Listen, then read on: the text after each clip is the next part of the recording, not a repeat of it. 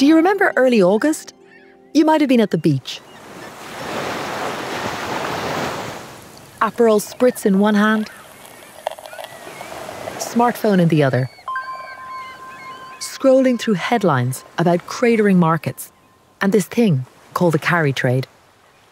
It involves the yen and a lot of money. Don't worry if you can't recall it. It probably wasn't the highlight of your vacation. And we're going to get into all of it in this pod. Because while that market panic seemed to end almost as quickly as it began, the carry trade still looms large over markets. And Japan is at the centre of it all. So on this week's episode, we're looking at the carry trade. It's what we do here on Reuters Econ World. Every week, we pick a phrase or buzzword and go deep on the economic principles and ideas driving the biggest news around the world.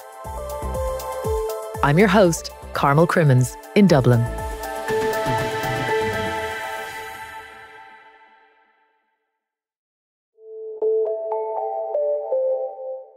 Okay, first things first, let's get our definitions straight.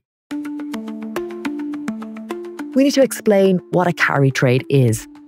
So, it's actually an investment strategy where you borrow at a lower interest rate and invest the money you've borrowed in assets with higher returns, pocketing the difference. The strategy is particularly popular on foreign exchange markets. Traders borrow in currencies where rates are low and put that money to work in economies where rates are high. And one currency has dominated foreign exchange carry trades: the yen. That's because for years, the Bank of Japan kept its interest rates below zero when other central banks had raised theirs. That was good news for investors. But a carry trade can quickly turn into bad news if the interest rate gap narrows and the investor gets squeezed. That's what happened over the summer. The Bank of Japan increased rates for a second time, and concerns about the US economy raised questions about the size of the US-Japan interest rate gap. So after all that frenzied selling, is the Japan carry trade risk really a thing of the past? What about the trillions of dollars worth of Japanese investments still held on global markets? What happens to that as Japan tries to slowly lift interest rates?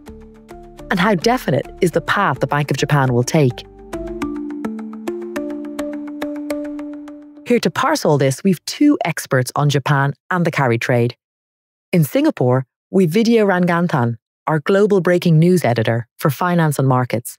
And in Tokyo, we've Leika Kihara, our veteran Bank of Japan correspondent. Leika and Vidya, welcome. Thank you, Carmel. Glad to be here. Thank you. Good to be here. So Vidya, back in late July, early August, we had like a confluence of events that caused huge market turbulence. And the peak of the stress was in Japan, where the main stock index tumbled 12% in one day. Quite the shock. It was suddenly like the rug had been pulled under this yen carry trade, which by conservative estimates runs to up, say, $100 billion. But then the more wider estimates of it range up to going to $4 to $5 trillion. So do we know how much was actually unwound in terms of the carry trade back in August? So to throw your question back at you, do we know how much of yen-funded carry trades are there in the world? No, we don't. So how do you estimate what was unbound and whether it was really a yen carry trade? There is no estimate, and there's no way to estimate how much is there and therefore how much has been unwound. If you look at how much of the Japanese have in foreign markets, its portfolio investments, it's about $4.7 trillion. 4.7 trillion. Half of it is invested in debt. So then this is just the money that Japan's given out into the world. If you're a hedge fund or if you're a leveraged player in the stock market, have you levered up 3 times, 4 times, 10 times and magnified that? Okay. So that's the scale we are talking about here. Leika, was the Bank of Japan surprised by the market reaction to their rate hike? Right. They actually thought they were telegraphing their message pretty clearly. So when the BOJ saw what they did to the markets, they probably panicked and thought without modifying their communication, they could trigger a global stock free fall. So what they did was the deputy governor happened to have a chance to speak in the northern tip of Japan. It was a pre-organized setting, but he used it to communicate that the BOJ will not raise while markets were unstable.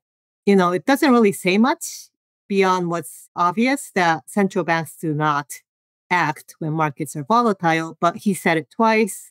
He repeated that message in a news conference. So you know that he wanted to get a very dovish message across to calm markets.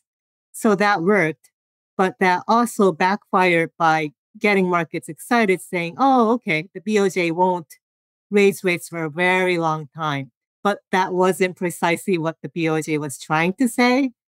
They were only saying that, okay, when markets are volatile, we will stand pat.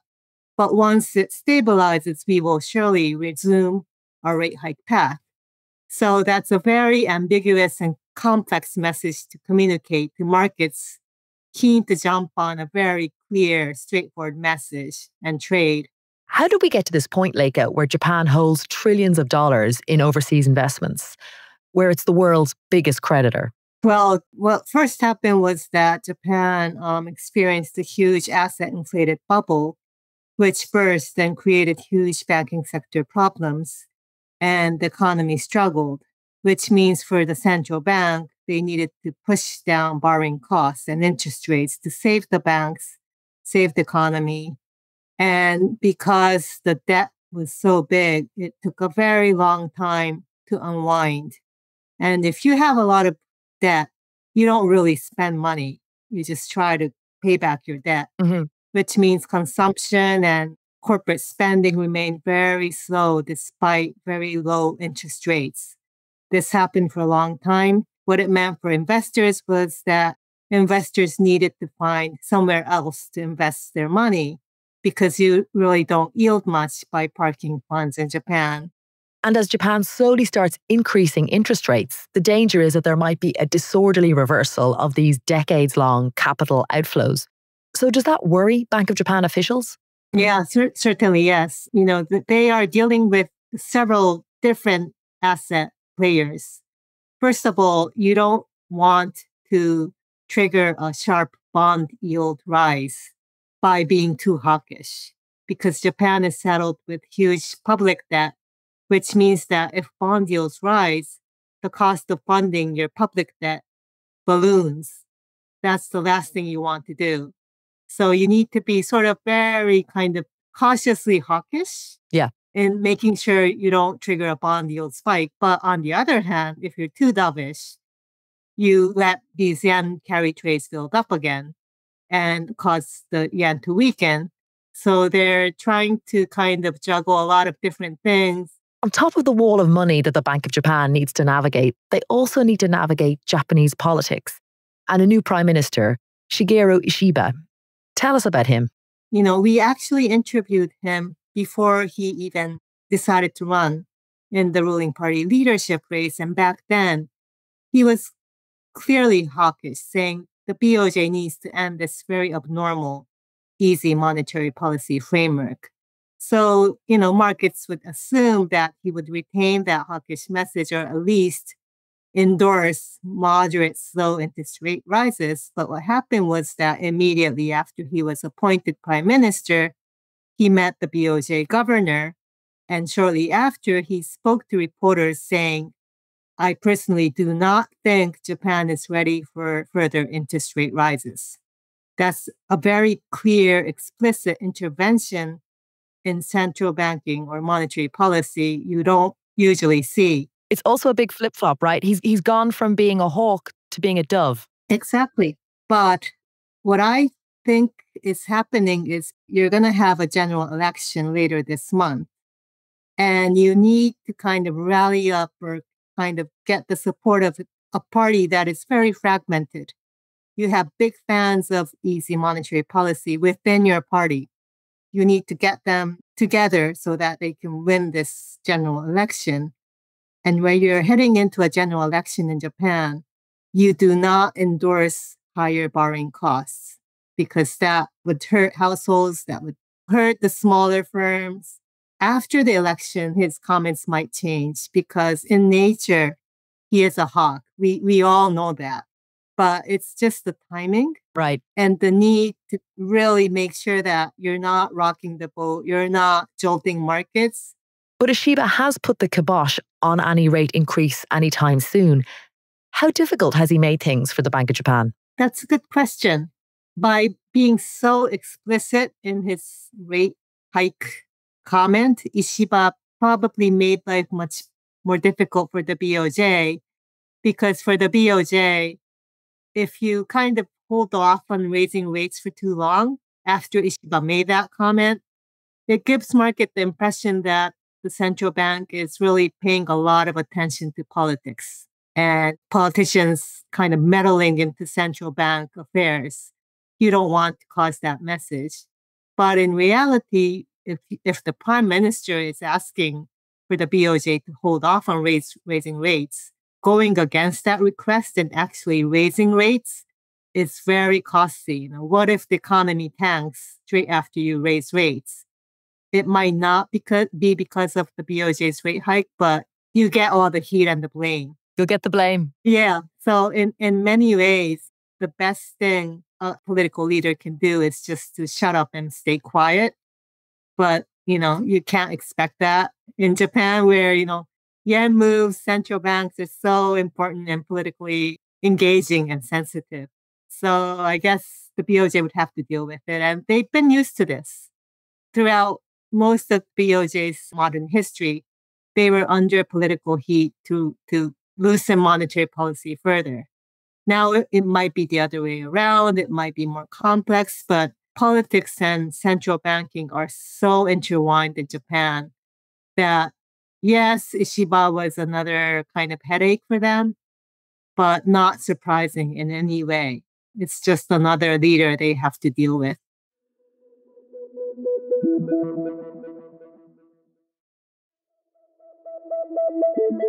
Japan's switch back to a more normal monetary policy isn't just precarious for global financial markets.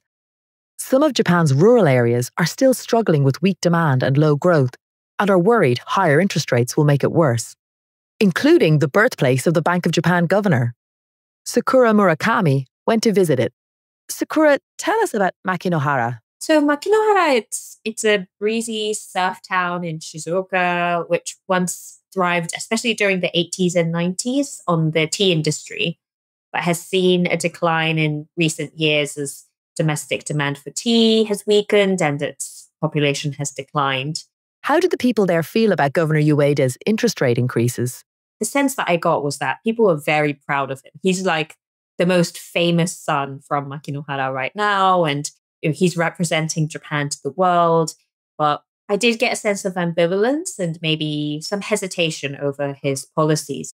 One business owner I talked to was Yoshimaru Suzuki, and he felt that Ueda's decision to raise rates at this point was too early. He took out a pen and drew on the whiteboards, showing the curves of how the economy sort of rose and ebbs and flows, basically. And he was saying Japan's economy has hit a low, and at this point, it's just looking up. It's just beginning to kind of gather that momentum for things to actually get better. But with the rate hike, that's going to sort of stem that momentum. It's going to stop it. And the way he described it was why would you be hitting the brakes just when things are getting better, basically? And Vidya, is it possible to say where the pressure points would be in the market? Could you give us a sense of the range of investments that are funded by borrowings in the yen?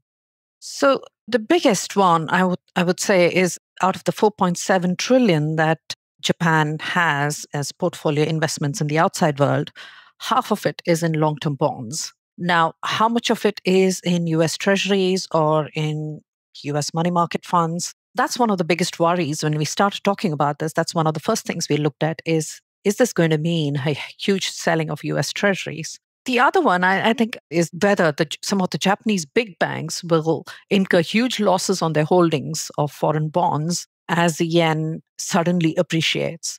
That's one of the more vulnerable points. So overall, I would say the amount of leveraged money in global stock market, yes, that's the headline news. That's the money that's gone into, say, the US tech trade, things like that. Yeah, it's the U.S. trade. Like people were pointing to Nvidia's collapse and saying, "Hey, this is all related to the yen carry trade."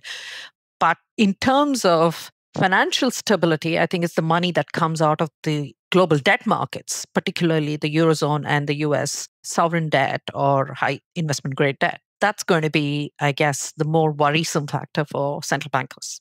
In terms of the interest rate differential, there's still a lot to play with there for investors, right, Vidya? Like it still makes sense to borrow in yen. Yeah, it's not like the spread has collapsed.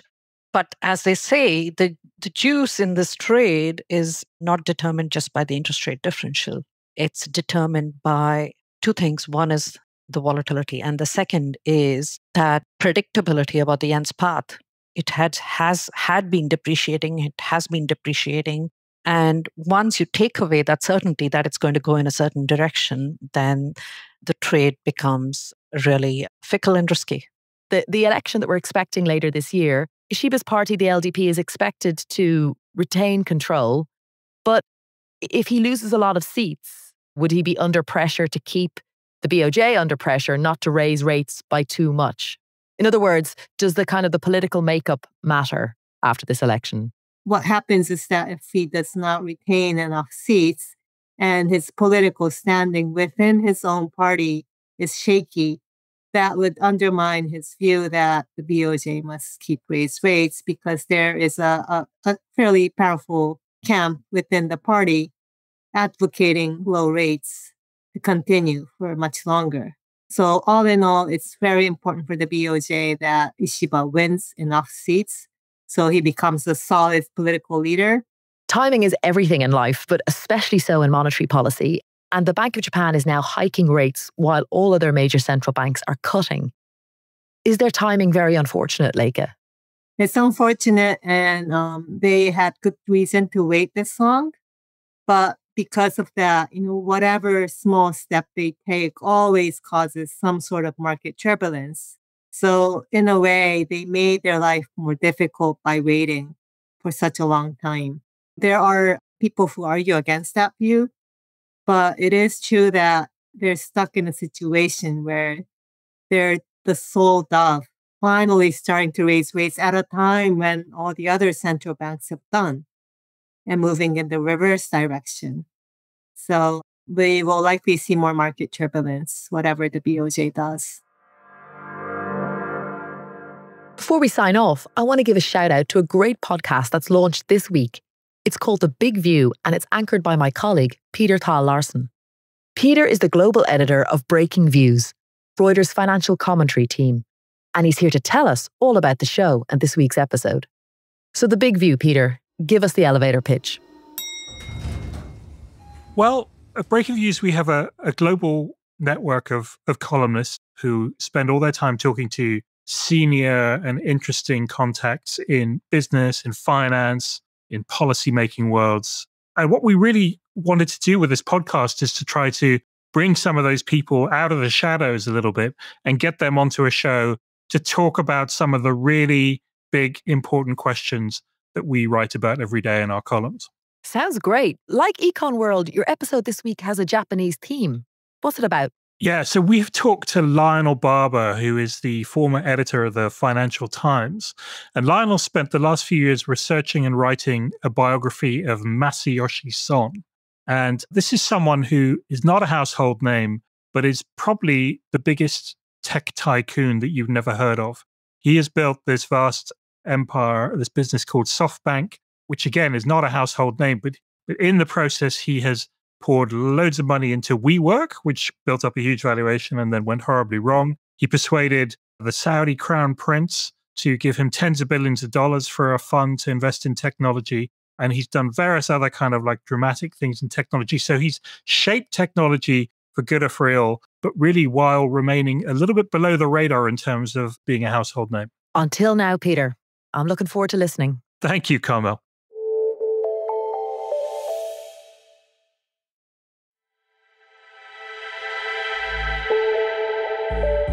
A big thank you to Leika Kihara, Vidya Ranganathan, Sakura Murakami, and everyone who covers finance, markets, and macroeconomics at Reuters.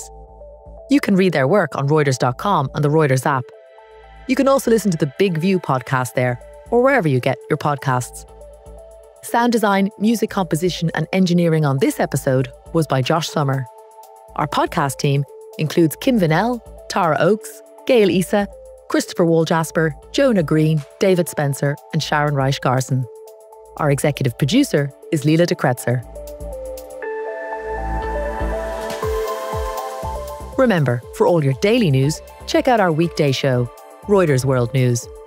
You can catch it on the Reuters app or wherever you listen to your podcasts.